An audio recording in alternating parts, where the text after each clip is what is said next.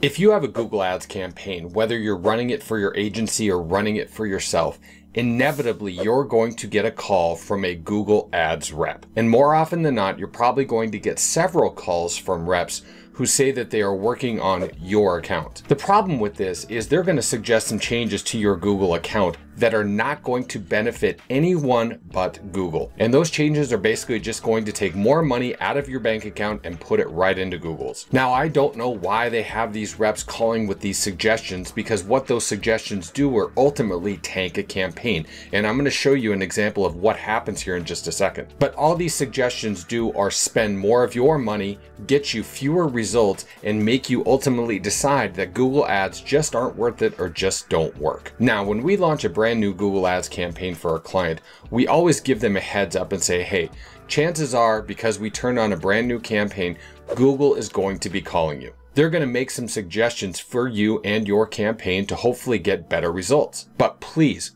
no matter what you do not listen to every suggestion that they give you. And when we start a campaign for a client, we always go through the conversation of please don't make any changes in the campaign. We do this for a couple of reasons. One is chances are they just don't know exactly what they're doing inside the campaign. That's why they hire us. Whenever myself or my team make changes, we have a database where we keep these notes and we can see what everyone is doing inside the account so that we know that we're working together. If a client goes in and makes those changes, we have no idea what they did, and sometimes it will completely tank the account. And it's not the client's fault. They just don't know what they don't know. And that's why we always say, if you have somebody running your campaigns for you, make sure you're not making any changes behind their back. And these changes are typically in the recommendations area or the auto apply area, and I'll show you those here in a second. But let's jump into an account and let me show you exactly what can happen when you listen to these Google recommendations. This is a perfect example of why not to make the changes that the Google Ads representatives tell you about. This is a brand new campaign that we launched during the holiday season, so we know the average cost per click is going to be higher. But in this case, you see the average cost per click being $21.22. With that said, in a 4-day period, the 14th, 15th, 16th, and 17th, this campaign spent $127.32. One change that a Google rep had this client make, and this campaign went from spending $127 to $593 at an average cost per click of $59, from $21 to $59 a click. And if we look in the account, you can see we had one click here for $89 and we had 8 clicks here for an average of $61.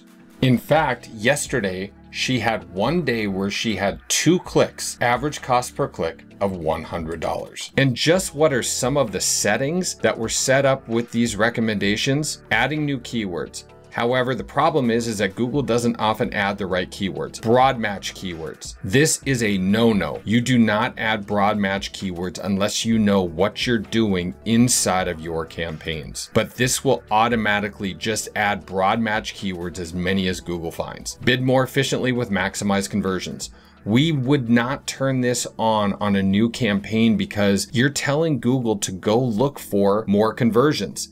Great. The problem is with the new campaign is that Google does not know what a conversion is yet, not for your business. So if you don't have any conversions or you have a very few, you're basically just saying, Google, go out and look for somebody. Try to get us more conversions. However, if you turn a campaign on in a different setting, get those conversions.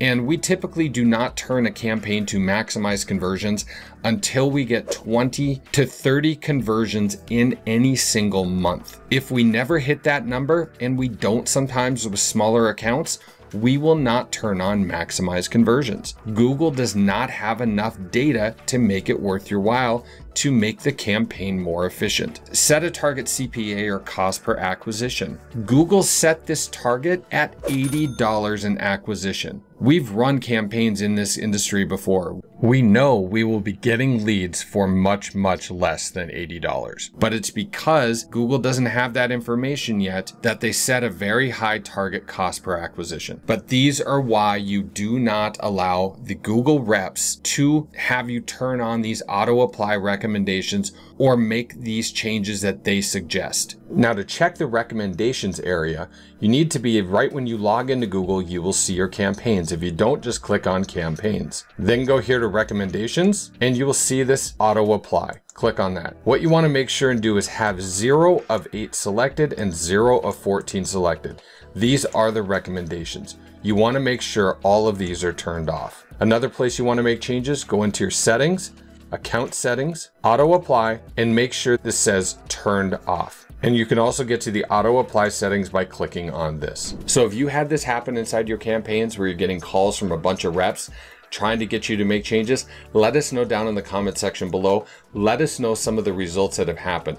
I would love for others to be able to see this to make sure that they're not making the same mistake. And if you want to learn some more agency tips, tricks, and secrets, check out my course, Ads Agency Unlocked, where I teach you everything, how to start, grow, and scale your Google Ads agency. There's a link down in the description area below. Did this video help you? Did it make some sense? Please do me a favor, hit that like button, subscribe, and that little bell icon, and you'll be notified of when I release new videos each and every week. And please do click that. It really does help us in the eyes of YouTube.